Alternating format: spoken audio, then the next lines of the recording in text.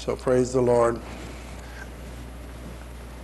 I'm going to speak this morning on the subject of binding spirits and loosing spirits.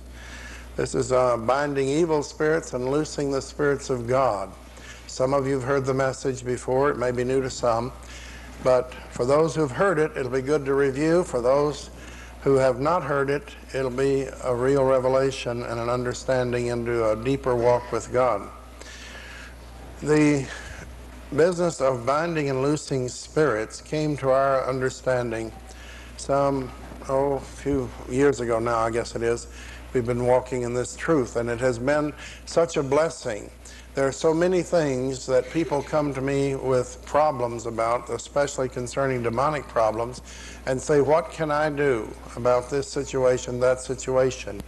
And a lot of times I look at them and I say, the best thing you can do, and at the same time, the only thing you can do is to bind and loose. And it's wonderful that the remedy is the best thing you can do, and at the same time it's the only thing you can do. Many things you can't do. Binding and loosing will work at any distance, and it is a tremendous step of authority for the believer. And once you move into this realm of authority, the devil will try his best to get you to forget it. There may be some listening to me now who have been in this realm and have kind of let it slip and said, oh, well, you know, I used to do that, but I've kind of slipped off. We have a booklet called Warfare Prayers, which will help you get into it and give you some model prayers to go by. They're not to be repeated by rote necessarily. They just give you some guidelines to go by. And then we also have a little booklet pulled from the books called Breaking Curses and Binding and Loosing, which will give you a condensed version of binding and loosing, what we're going to talk about this morning. You know, when we first got into deliverance, people are always telling me, they say, well, we don't know much about it. You couldn't know much less than we did at Hegwish when we first began with binding and loosing, because we didn't even know how to stop when we got started. We had to stay all night a lot of times, because we had a tiger by the tail. We had him out of the cage, but we couldn't get rid of him, and we had to wait till we got rid of him. So we just had to wear him out, and sometimes we were pretty worn out before it was over too. Because as you remember, when we started in deliverance, we didn't even speak in tongues. That may come as a shock to some, but the Bible doesn't say that you have to do all these things. It just says you do what God says, and He'll do He'll do His thing. You start commanding demons to come out, and they will, in Jesus' name, if you take your authority over them. Well, at any rate, somebody came along one time after many weeks or months into deliverance that we were in, and there's some here that can remember those days, and they said, well, you can bind those things. That's in Matthew 18:18, which says, whatever you bind on earth shall be bound in heaven. Wow, what a relief. We began to get a little sleep. Up to then, you know, it was once we stirred a demon up, once we got him on the run, we had to stay with him till we got him out. That's all we knew how to do. Now that we found a way where we could stop, bind him up, get the person that was in deliverance rest, get the workers rest, and come back with everybody rested up and go after him again. And this was really great. This is a great step forward. So we began to bind the evil spirits that we dealt with, and we also found it effective in hindering their activity even while we were working with them. And we used this verse, whatever you shall bind on earth shall be bound in heaven. And boy, that was a good verse. Of course, there was another part of that verse I noticed. It said, whatsoever you shall loose on earth shall be loosed in heaven. And I didn't know what to do with that, because I liked binding them, but I didn't care too much for the idea of loosing them. I was more interested in choking them down than letting them loose. That didn't appeal to me too much. Well, I didn't understand how that fit in the scheme of things, so we began to use the first part of the verse, and we bound them in Jesus' name. And of course, the binding worked, and it will work for you. And that's good. And most people, most believers who know anything about, I've talked to them across the country, and I say, do you know about binding and loosing? And they're telling me about a problem. I said, do you know how to bind and loose? Oh, yes. I bind Satan every day. Well, I doubt that that does a whole lot of good. I mean, that's just like saying, I bind the sun to keep it from rising, almost. I doubt that we can bind Satan. He's a pretty good-sized adversary in the first place. And besides that, if we just bind him, we're just kind of scattershotting. We need to get more specific and bind the agents through whom he works.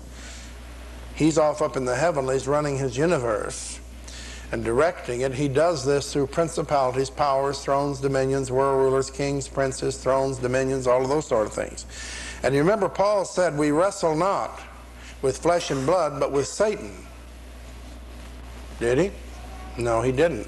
He said we wrestle not with flesh and blood, but we do wrestle with principalities, powers, thrones, dominions, world rulers, kings, and princes. And so I think when you start binding on that level, and I think you'll get some results, and rather quickly.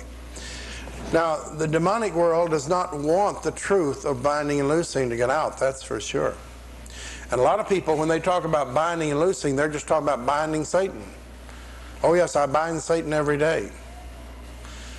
I've seldom seen anybody who got much help that way. And then others have gone a little further and they say, well, I bind the demons every day. Now you're getting close. Now you start binding specific spirits, then you're getting close to the heart of things, and that'll work. But you're only doing half of it, you see. That's good as far as it goes. It's just not the whole show. But we've been along for months, I don't know, maybe years, and we were battling the enemy and successfully binding these spirits, hindering or choking off their activities to the place where people could get relief and help and even deliverance by using the binding powers that we had. And yet we pondered about whatsoever we shall loose on earth shall be loosed in heaven. And then there came a day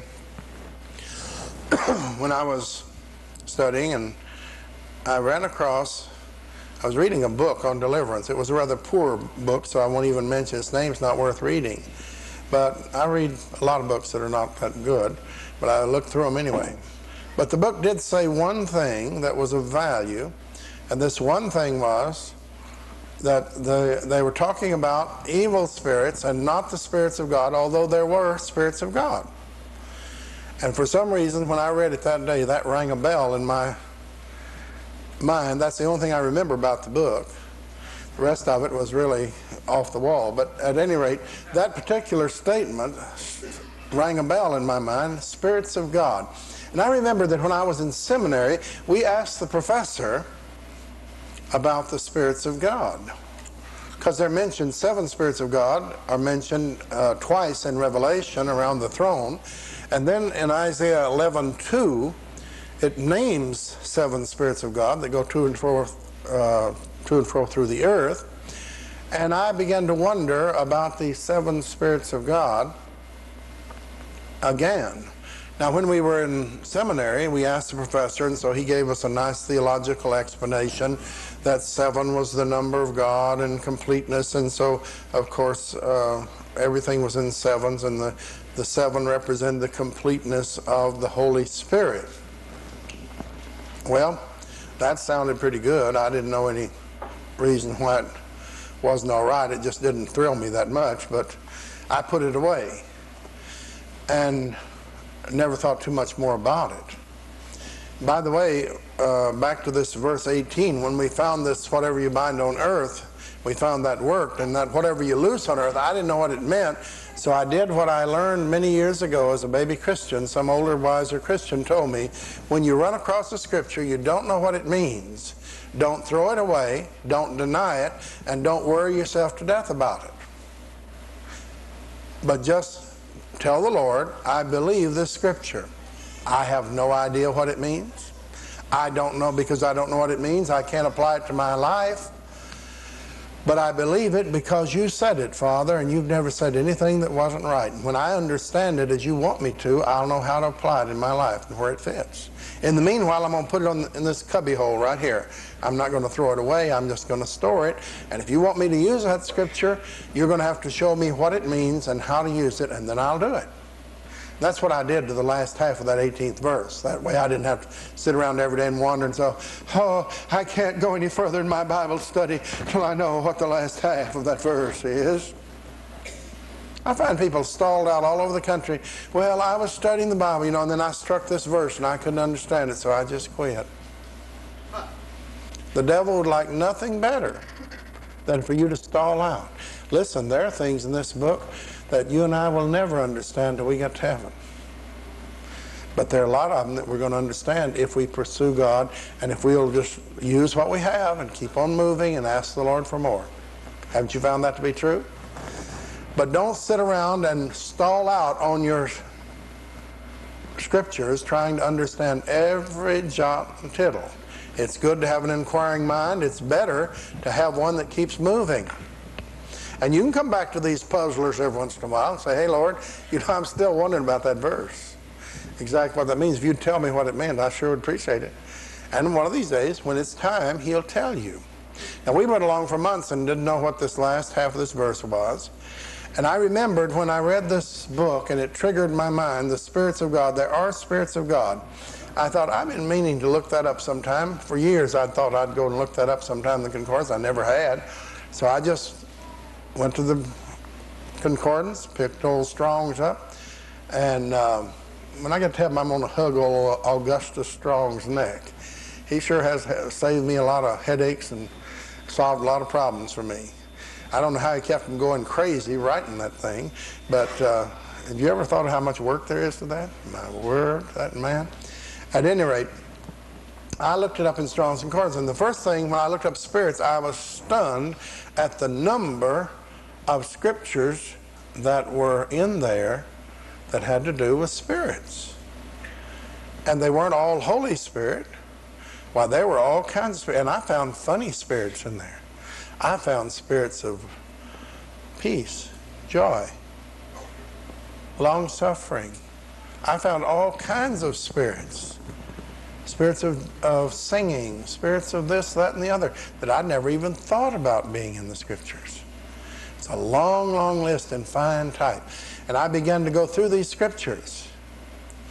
And I thought, boy, I was like a bird dog that's on the trail of some birds. I haven't seen them yet, but I've heard the whir of their wings. I know they're around there somewhere. And I was getting excited. I felt like, Lord, I believe you're going to give us a breakthrough. I just sensed we were was on the verge of coming to a breakthrough in deliverance to give us even more power over the enemy, more ability to defeat him, more ability to set people free, and above all to teach them to set themselves and their friends free. And so finally I landed over in 1 John 4:1 when I was running references. 1 John 4:1 says, Beloved, believe not every spirit, but try the spirits to see if they be of God. Now, I had read that verse, no telling how many times, when I was a baby Christian. Because 1 John was one of my favorite books. I used to read and reread it. And when I went through it, this time, though, it jumped at me. Believe not every spirit, but try the spirits, plural, to see if they be of God, these plural spirits. Now, if there was only a Holy Spirit and then a horde of evil spirits, when you ran across a spirit, when you knew it wasn't the Holy Spirit, all you do is cast it out. But he's not talking about that. He says, try them, check them to see if they be of God. In other words, there are evil spirits and there are spirits of God. I said, Lord, I need more than that. And so I kept running references, and I finally ended up, I really hit pay dirt when I got to Hebrews chapter 1. Again, a chapter I'd read and preached from many, many times. And yet this time, something strange happened. When I hit verse 7, it says, speaking of God, who maketh his angels to be spirits. And I felt like I ought to receive the Dum Dum Award of the Year. There it was in print, plain English. God makes his angels to be spirits. They are the spirits of God. Now that may seem very elementary if you've been moving in this truth, but listen, it hit like a bombshell in my head. And I went on down to verse 14, including on another use of spirit, and it said, these angels, who are the spirits of God, shall be the ministering spirits for those who shall be the heirs of salvation. Are there any heirs of salvation here? Oh, yes. I'm an heir of God, joint heir with Jesus Christ. I'm interested. When it speaks of heirs, I want to see what it's talking about, don't you? And it says, he makes his angels to be spirits, ministering spirits, for those who shall be the heirs of salvation. When that was written, I was one of those shall be's. I was down the road a piece, weren't you? Several hundred years. And now I find out that one part of my inheritance as a child of God, part of the thing that God has promised to me, is that I have angels who will minister for me. The angels of God, the spirits of God, will minister on my behalf. Now, I knew from previous studies that 1/3 of the angels of God at a time in the past had joined with Lucifer and the super angel and had fallen and been cursed by God and fell to and were cast into the earth eventually. And that this is their particular habitation, the second heaven and the earth. And I knew this. And I always liked the fact that we had a 2-for-1 majority when we went to fight with the enemy, because there were 2 of God's angels for every one of the evil spirits. That's a good majority in anybody's game, especially when the angels of God are armed with swords. And according to what our demonic friends, quote unquote, have complained about, they were disarmed when they fell. God removed their swords, and so they're no longer armed, and they are at a great disadvantage when they engage the spirits of God. Now, the angelic spirits of God, then, are ministering spirits for those who shall be the heirs of salvation. Now, of course, you immediately run into problems with people saying, hey, you can't fool around with angels. That's dangerous business. Now, I wonder who started that. Well, we don't want any angel worship. We certainly don't. But I'll tell you this, who had command on angels, over angels when he was on earth?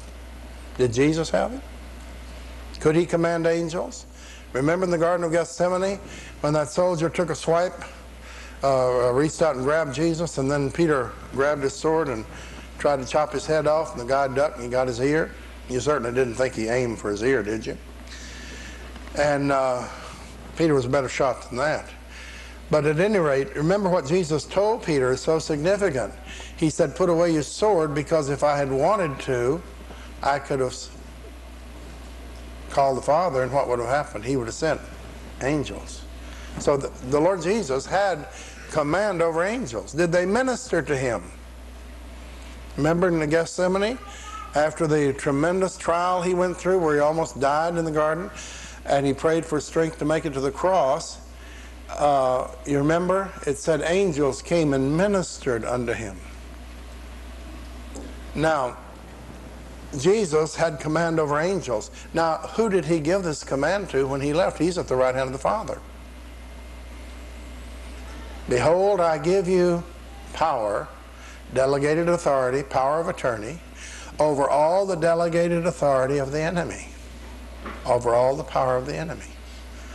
And that power includes the authority to command angels. Now, we never, under any circumstances, worship angels. Don't forget that. There's never any occasion to worship an angel of any rank. There's never any reason to pray to an angel. You say, well, I remember a few times, seems to me like in the Old Testament, when men fell down before the angel of the Lord. Yes, and they were not rebuked for it. You know why? Because when that happened, that was Jesus before he ever, pre-incarnate. Pre means before, incarnate in the flesh. Before he came in the flesh, he made appearances. The angel of the Lord was the one that wrestled with Joshua, or appeared with Joshua, took charge of the host. The angel of the Lord was the one that wrestled with Jacob. And you'll find the angel of the Lord making his appearance. And when he does, men will pay homage to him and not be rebuked. You remember Abraham fell down before some angels that came. They said, get up, we're just servants. The angels of God will not accept worship. And the other kind you don't want to fool with. Amen? I don't think that the devil's angels haven't forgotten how to dress up and look pretty. They can certainly look beautiful. And they will if that's what it takes to get you. But at any rate, We do not pray to angels, we do not worship angels, but we as believers have a power of attorney left to us by Jesus, who came back from the grave saying, all power is given me in heaven and earth. That means we can call for these who are the ministering spirits for those who shall be heirs of salvation. I have power in Jesus' name to pray to the Father in Jesus' name for angels to come and minister to me or for me in whatever I need. Now that's a pretty wide scope, isn't it? You say, well, I don't know, I'd be a little afraid to do that. Well, then you won't ever get anything done. You've got to move off your do-nothing and begin to reach out and believe the promises of God if God is going to help you and do something for you. If He's going to help me, we've got to believe what He says. Now, we ran into this binding and loosing thing, and if you back up to the 16th chapter of Matthew, let me see, it's in, in verse 19, you'll find out this binding and loosing is the keys to the kingdom.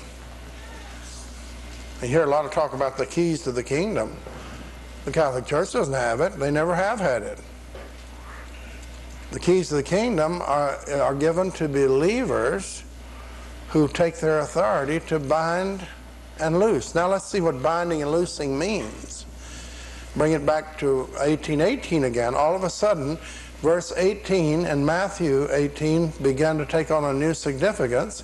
Whatsoever you shall bind on earth, it shall be bound in heaven. Now I like that when we've been using that.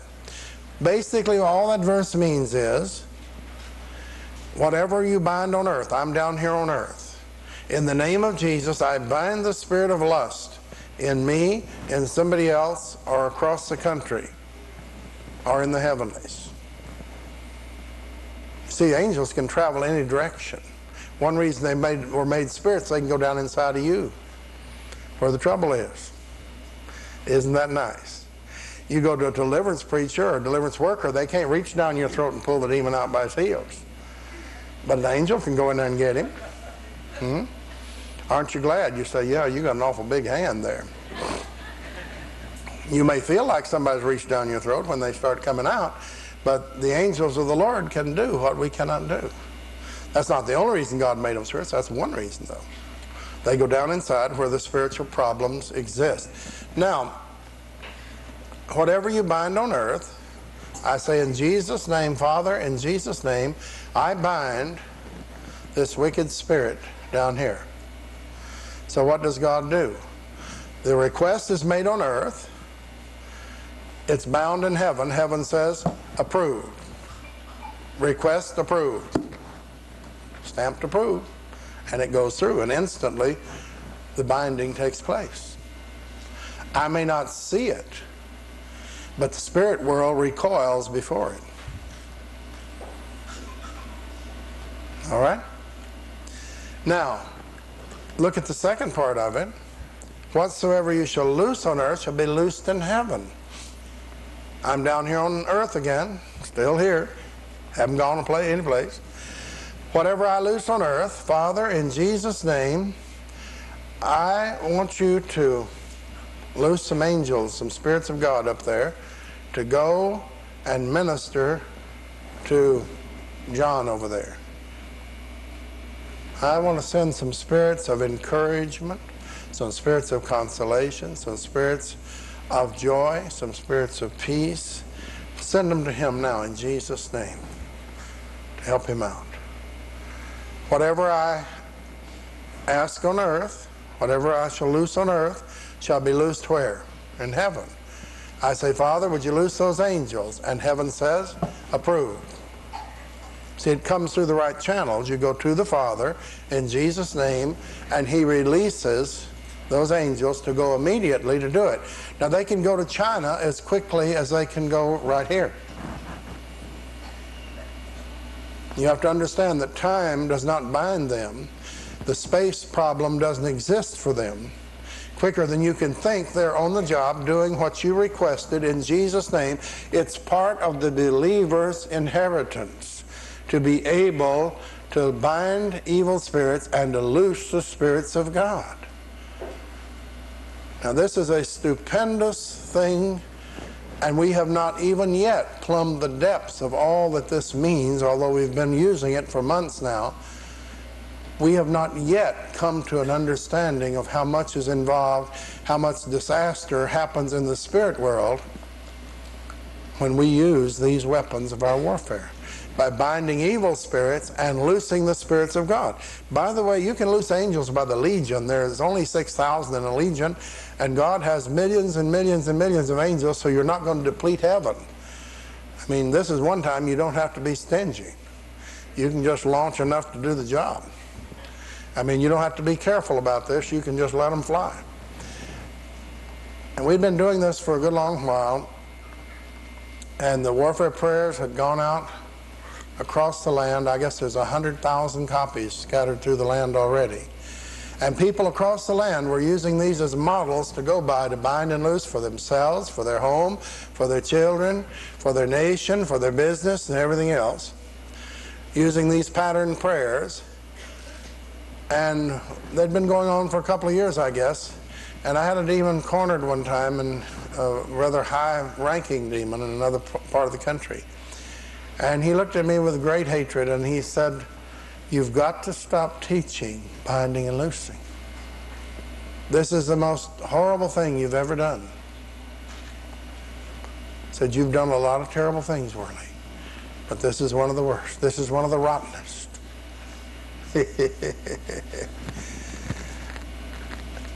He said, "We have not had this much trouble in centuries." You know why binding and loosing is so deadly? Because the average believer can pick it up and do it. You don't have to go and take a course in Bible school. You can just take a few simple verses, begin to move in your authority, and things will begin to happen within a week to 2 weeks. If it's a difficult case, but you'll begin to start noticing changes. And if you are more persistent than the demons, you'll win. I find that believers are incredibly lazy. They give up. You know, on the plains of hesitation bleached the bones of millions who at the dawn of victory sat down to rest, and while resting died. And I find a lot of believers bleaching their bones just when they were about to win. They say, "Well, I just got so tired of binding and loosing, so I just quit." When we get to heaven, we're going to find out you probably quit just in the nick of time. The enemy was about to be smashed completely. My encouragement to you is to keep on binding, keep on loosing. It does an incredible amount of damage to the spirit world. There's no way we can even gauge the deadly inroads made by our being obedient and binding evil spirits and loosing the spirits of God. This demon told me that the plans of the Illuminati were now 10 years behind. They were falling behind not at a chronological rate, but faster. Instead of falling behind a month in a month's time, they'd fall behind 6 months. And they said it was mainly because of binding and loosing. Binding and loosing. And you know, you remember that here in Hegwish we had prayed against the witches and the witchcraft things many months back. I just got a testimony out of a witch who was the second in command to LaVey, Anton LaVey, the Church of Satan. By the way, the Church of Satan is just window dressing. The depths of the wickedness that LaVey is in does not emerge in the Church of Satan. That is just mild compared to what he's really into. But this guy was the second honcho. Guess what? He's saved and he's in Peter's church in New York right now. And he gave a rundown on a list of demons that'll knock your eye out, that prevail in the big high moguls.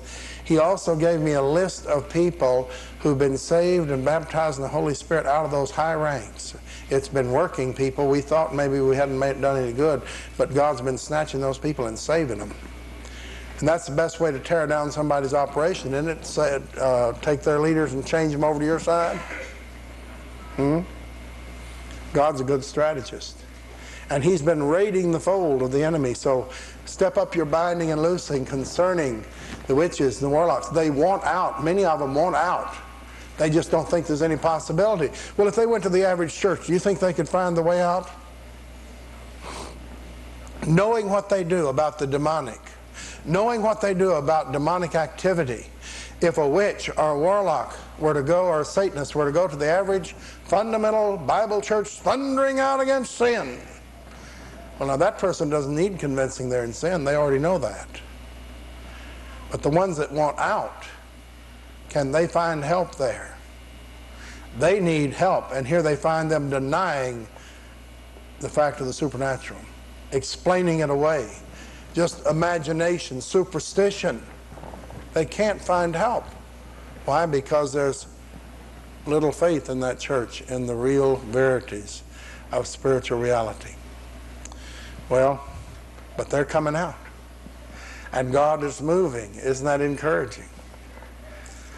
So keep pressing on. Whatever you bind on earth is bound in heaven. Whatever you loose on earth is loosed in heaven.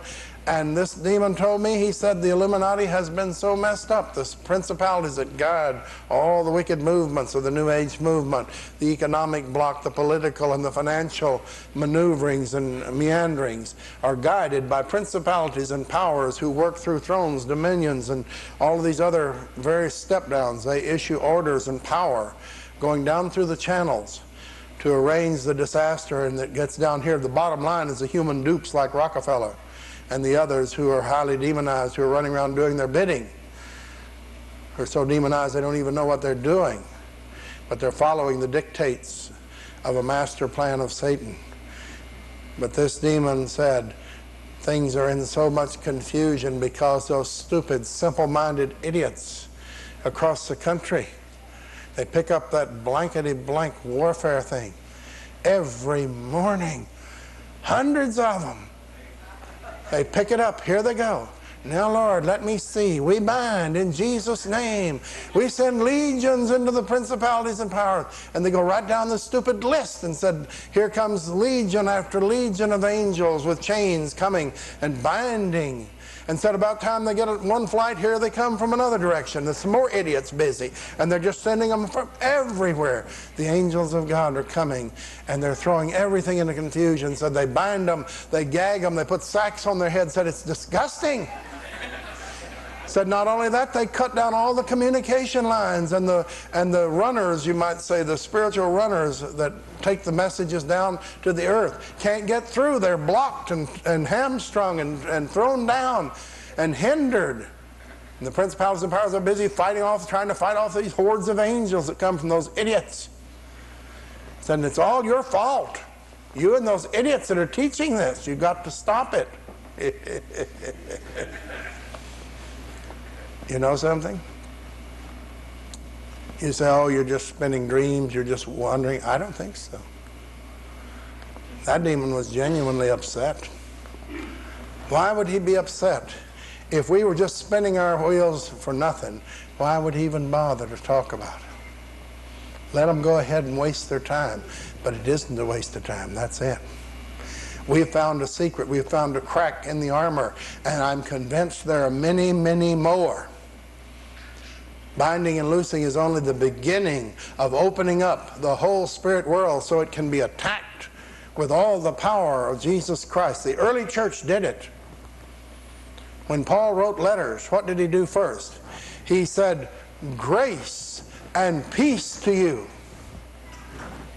Why? Because they needed grace and peace to read those letters. They needed it in their daily lives, didn't they? And you'll find, he said, I pray that you'll have a spirit of understanding of what the will of God is. He's sending spirits. Read his epistles again. It's amazing. It's in there. They used it just routinely. So what happened? The whole world exploded before them as they went. They went like huge bombs blowing apart whole cities. One small party would hit a large city like Ephesus and it would go into an uproar. In a matter of days, the whole city would be in an uproar. You can have a meeting in a big metropolitan area now, and they won't even, most of the people never know you've been there. There's no uproar. But you know why? Because they went binding and loosing. They went armed with this knowledge and understanding that God is bringing back into the church in full force. And that which has been seen dimly, if at all, in the past, is coming into bold relief. It says, whatever you bind on earth shall be bound in heaven. Whatever you loose on earth shall be loosed in heaven. Those are positive promises. You can loose spirits into yourself. You can bind spirits in yourself. You can reach out and loose and bind spirits in other people. You can reach across the country. You can ask the angels to go and minister for you. Ministry covers a great deal of territory. You can send ministering angels ahead of you to that interview. You can send ministering angels to take care of a difficult situation that you're facing, to create favor with you with the people that you need favor with. Will this solve all your problems? No, but it's certainly worth trying. Doesn't cost anything, does it? It's been paid for. You're only out the praying if it doesn't work. But what's happening if it works? You're ahead, way ahead. And you're going to find out that this will work if you combine it with intelligent prayer and Bible study so that God can guide you into the places. He'll throw you into the forefront of the battle. And as you bind and loose, and as you send the spirits of God to others, to bless them, to encourage them, the spirit of adoption to draw people to Christ. Now, you know, after I got a hold of this thing, I brought it to the church, of course, and I was really steamed up about it, and I was excited, and I brought it and dropped it in my church's lap. And so they were busy writing notes and everything. I think it was on a Thursday night probably when I shared it. The following Sunday morning, as I recall, we were in deliverance, and I was over here on this side, and there were people all over being delivered, and I heard a demon scream out right over in here, "No, no, I'm not coming out. I will not." Well, that wasn't anything too unusual. I've heard that before. But about 5 minutes later, I heard that same demon holler out and said, "Now, what did you have to do that for? Now I'm going to have to come out." Well, I'm always interested in that. That sounded good. So I just simply got somebody else to cover me over there, and I slipped over here. Happened to be Dennis over here working on that thing. I said, "Dennis," I said, "what did you do to that thing to make it give up so quick?" And he looked up at me grinning like a goat eating briars. And he flipped his big old Bible open. He said, "Well," he said, "you know, Pastor, after you preached that sermon," he said, "I just went home and I got my concordance down and I wrote down all the references and to all the spirits in the concordance." I felt like telling him, "Shut up. I would have told you to do that. I'm the pastor. You're supposed to wait for me to tell you to do those things." But I didn't say anything. And he said, "So I went down my list here when that demon wouldn't come out, and I just loosed burning, destruction, and judgment in him." Now, when I was looking for him, I never thought about that. But I would have. You understand? I would have. But he'd already latched on to it. Praise the Lord for people who search the Scriptures to see if these things be so and learn how to put them in practice. I tell people when I go across the country in meetings, I tell them I got a church full of smart alecks. They're always walking up to me and say, "Pastor, you've probably already seen this scripture, but it sure did help get this demon out." And they read me a scripture, and I feel like telling them, "I would have thought of that. You're supposed to let me tell the people about all these good things." Now, I think it's a wonderful thing, testimony, that when people move into deliverance and into ministry, they begin to search the Scriptures, and God begins to unveil to them wonderful truths that they can share. We share with one another. That's why I keep saying all the time, there are no stars in deliverance. There's only workers. Some have been at it a little longer, but there's only workers, and everybody's in a growing process. And if you're not growing, well, just get started. All you have to do is kick her in gear and get on the way. So that's how we moved into binding and loosing. And it proved to be a tremendous asset both here at the church and across the country. And everywhere it's gone, it has worked miracle after miracle after miracle, because the average person can do it. It's my joy to tell people across the country, you know, we got a lot of people saying, oh yes, oh, you've got a great ministry, I see it all. Oh yes, it's coming clear. Oh yes, Lord, yes, yes, I've got it. Oh yes, yes. Yes, sister, God's got a great ministry for you. You're going to go across the seas and carry this glorious message God's thrilling in your heart. The sister sits out. She never heard of anything like that in her life, you know. And go sell your house, sell your car, give me half of it, go to Bible school. It's worth it all. I'm so sick of these religious racketeers going around the country fleecing God's people. May God grant us enlightened believers who'll open their minds and shut their pocketbooks to these robbers. They're nothing but thieves and robbers. They're hustlers. They're religious hucksters. God does not finance His work that way. People going around and begging and pleading and got the handout all the time. We don't raise money around here that way. Never been a pledge card signed here. What good would a pledge card do? It just take up time and space in the file cabinet. If you're going to be honest with God, you'll be honest. If you won't, you won't. Signing a card's not going to make you any more honest, huh? You ever go to one of these places where they have a wave offering? Where they say they want a quiet offering, don't make any noise. Get that paper stuff that doesn't make any noise. Have a wave offering, put the money in your hand, wave it, you know, to the Lord. Now get it, ushers, quick before they put it away. All this seed faith stuff is completely abomination. There's no scripture for that.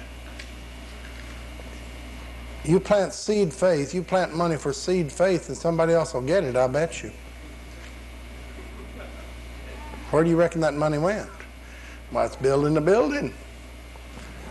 Huh? Better wake up. There's a lot of shenanigans going on in the religious world. A lot of fundraisers decided the religious field was a good place to operate. And a lot of religious people started out, and they may have even had a vision in the beginning, but they overstretched. They tried to enhance and make the vision come to pass. They got overstretched, and they found out that friendly banks would loan them any amount of money. But then they found out the friendly banks also want a friendly payment every month. And so then they have all these bills to pay, so then they have to run and they have to use the fundraising squeeze. They get begathons and all this kind of stuff going on. I think I shall throw up if I hear another begathon. I mean, it's bad enough when the secular people do it. But when people get on and advertise that poor old God's broke, help poor old God pay his TV bill. Why not let it go unpaid and clear the TV waves? Some of it couldn't be worse.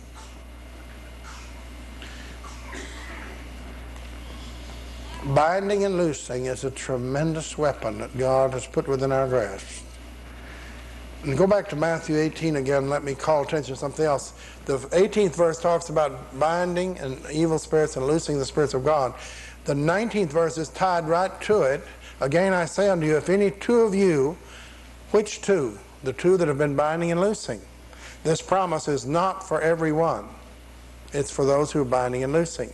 If any two of you shall agree on earth as touching anything they shall ask, it shall be done of them by my Father which is in heaven. See why some people haven't been able to cash this check? They had nothing in the account. If you're a binder and a looser, you get to claim this. Verse 20 is also tied into the same verse. For where two or three who are binding and loosing are gathered together in my name, there am I in the midst of them. Now, am I twisting the scriptures? Or is that what it really says? I don't think you can separate those three verses. The three verses are talking about the same crew. If two of you, whatever you bind on earth shall be bound in heaven. Whatever you loose on earth shall be loosed in heaven. If two of you who are binding and loosing shall agree touching anything that they shall ask, it'll be done of them. And my Father, it's good to get with binding and loosing, folks, if you want your prayers answered. Amen? Now, you say, oh, well, then that means everybody ought to come to Hagwash. No, that means everybody ought to learn how to bind and loose. We have no interest in being the center of anything. We're interested in finding out what God does and then sharing it with every believer who will listen to us so they can become a center themselves. Amen? I get tired of these people who have the exclusive truth. You've got to come to us to get it. How about truth that can be shared with the body of Christ so they can do it themselves? Isn't that better? I'd much rather sit down and pray and get a preacher delivered and instructed on how to deliver people and send him back to his own congregation, let him go to work on them, than for me to have to go over there. For one thing, it's too slow, it's too hard, and it'll take too long. We'll never get the job done. God's plan is for the truth to be shared among the body of believers and let them learn how to do these things. That's why we print the books. That's why we send out the tapes, the videos, is to help people learn what we've learned. Then they can start where we are and go forward, because what we're talking about will work. It's been tried and cross-tried, and it will definitely work. Angels of God have been sent to locate people that have been lost or contact's been lost with them. I remember a mother had a 16-year-old daughter. She came to a deliverance worker. Said, would you pray for my daughter? I don't know whether she's alive or dead. She ran away about 6-8 months ago. 16, 17 years old. Haven't heard from her. Don't know whether she's alive. Don't know whether she's dead. And said, would you pray with me? He said, we'll do better than that. He said, Father, would you send an angel? Go find that girl if she's alive. Have her call, write, or come see her mother. A week later, the phone rang. And this girl was in California. And the phone rang half a continent away. And she said, Mama, this is so-and-so. Told her where she was, what her phone number was, what her address was. She said, I'm all right, I'm working, got a job. And she said, but this week, she said, all day long and every night, I could hardly go to sleep because I just kept feeling like I have to call Mama. I really ought to call Mama. Just really, I've got to call her. That angel will just nudge, nudge, nudge. Now, if you want somebody to nudge you, send an angel after him. The angel never gets tired of nudging. And he kept nudging that girl for 7 days and nights. And finally, she picked up the phone and called Mama. This has been repeated time and time again. You can bind spirits of slowness and dullness and lack of concentration and other things that interfere with children being able to learn in school. And you can lose spirits of retentive mind and other things that are listed in the booklet as suggested things of concentration, ability to concentrate, ability to remember, and so forth. You can lose all of those things into your children. You can do this every day, and mothers and fathers who've done this daily have seen children who are making D's and F's come to A's and B's and whole within as little as 2 weeks. And the kids were not studying anymore. Many times the kids were just breaking their back studying at home, just could never get the stuff. But the praying, the binding and loosing does it. We have cases that we know about where IQs have definitely been changed. I have a letter on my desk, a man who took some civil service tests. He took them and he made low grades. He went back after he'd come here for a workshop. He learned about binding and loosing, started binding and loosing, and got some deliverance. And after deliverance and the binding and loosing, he went back, took them over, and he made a tremendously improved grade. I've got a copy of both sets of grades, the ones before and after deliverance and loosing. It'll work, people. You see, the thing is, we've got to stop being so lazy and so passive and say, okay, God, hit me with it. You got something? Let me have it. Well, you know what you're going to get? Nothing. But God has good things, wonderful things, for those who will cooperate with Him. And this binding and loosing is a mighty offensive weapon. And if you don't have one of the warfare prayers and the little binding and loosing booklet, that's an investment I'd advise you to make. Stick it in your Bible, study them, and ask the Lord to show you that, what those mean, and then take you even further. And when you make new discoveries, by all means, let us know. And we'll be glad to share it with other believers. Already we're getting feedback of material that you wouldn't believe that's coming in from other people across the country on various phases of spiritual warfare. This is war. It's all-out war. And binding and loosing is one way that we can whip the enemy. It's also a way that in the coming days of crisis that are coming on the world, you and I are going to be able to survive when the world goes under. If we learn how to use our spiritual warfare, our spiritual ammunition, and all of this, we're going to be able to float when the world sinks. Now, God's giving us time to get our basic training now. It may be critical in days ahead. We've got time. God is giving us time to learn how to have Jesus as our healer.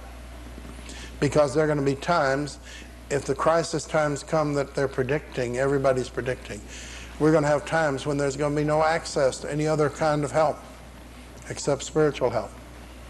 Can Jesus do these things? It'll be a lot easier to pray with faith if you've already seen it work, right? Haven't you noticed that it's easier when you pray for somebody's leg to be lengthened, you see it grow out, you know the next time it's not hard to pray for at all, is it? You look expectantly to it because you've seen it work, you know it works. It's the same thing with healing, it's the same thing with binding and loosing, it's the same thing with stopping the enemy attacks against us. So I would encourage you to get your basic training in now. Don't sit around and wait, but rather learn now.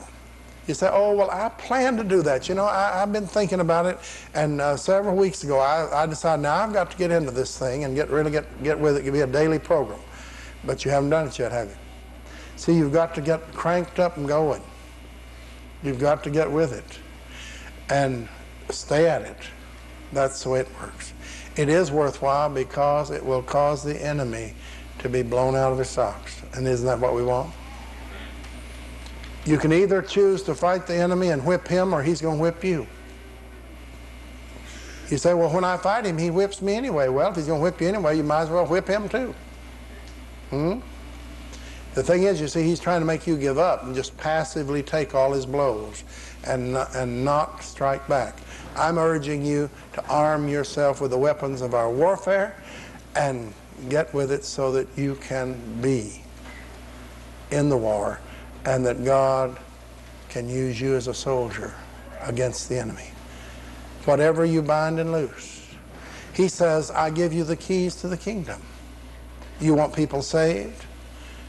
The keys to the kingdom, whatever you bind on earth, bound in heaven. Whatever you loose on earth, loose in heaven. Loose the spirit of adoption. The spirit of adoption will draw people to Christ. Draw him up close enough, the Holy Spirit will hit him with conviction of sin, righteousness, and judgment. Pull him right to Jesus. Loose the spirit. How often do you do it? Do it every day. You know, we've got a lot of these one-timers. You know, oh, I just pray once and it's done. Well, that would be lovely if it worked that way. It just simply doesn't seem to work so good. What I'd like you to see you do is, rather than to pray and speak and have it done, speak until it's done. I think God's people ought to be persistent enough to outdo the devil. I had a demon one time look at me and very honestly told me, unfortunately I knew it was the truth, he said, Worley, you're pretty stupid. Well, now, if you'd been around, I wouldn't have admitted it, but I told him, I said, yeah, I guess that's right. He said, you don't know a whole lot. I said, that's true. He said, but you are so blankety blank persistent, and we hate your guts for it. Well, maybe you're not real smart, and maybe you don't know very much, but if you can be persistent and use what little you know against the enemies, you will win, people. You'll see startling and staggering victories, and you'll be able to pass it on to other people who will also be able to win. And won't that make it all? Won't that make it worth everything?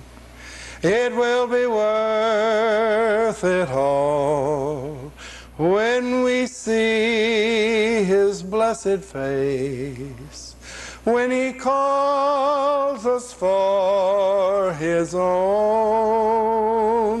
We'll have 10 million happy years to sing of amazing grace. It will be worth it all when we get home. So if it doesn't seem to be worth it right now, take a look ahead at what's coming. And you see, when we get to heaven, one of the things we're going to learn is that everything we've done in this life is counting up. And even that which we don't know about is going to be revealed. All the battles in the heavenlies that were won by prayer. All the angels we sent into conflict are carefully numbered. And God will say, why, you shot down the enemy over there that day. Oh, I forgot all about that. Yeah, that was the day you weren't discouraged, remember? Let's stand. If you're here this morning, you've never asked Jesus in your heart, or you're not sure that you have, then by all means, we encourage you to ask the Lord to come in your heart, save you from all your sins. He says, behold, I stand at the door and knock. If any man hear my voice and open the door, I'll come in. If you've never done this, or you don't, you're not sure you have, do it today. If you're having trouble getting it settled and sure, come forward, tell me or somebody at the front, I need to talk to somebody about salvation. That's all you need to do. Somebody will take the Word of God and help you with it. If you're having demonic problems, that means you're being driven, harassed, tormented, and this is producing compulsive behavior which slows down, stops, or reverses spiritual growth and progress, you need to have deliverance. Evil spirits thrown out. These signs shall follow them that believe in my name, shall they cast out devils. And so we encourage you to come and receive help. The whole body goes to work now to minister in Jesus' name for whatever your need is. Another sign that follows believe, they shall speak with tongues. If you haven't received your new tongue, then it's a gift. You can have it, and somebody here could help you to understand and to receive it if you're interested. Another sign, they shall lay hands on the sick and they shall recover. So while we sing something about that name, if you have a need, do come now.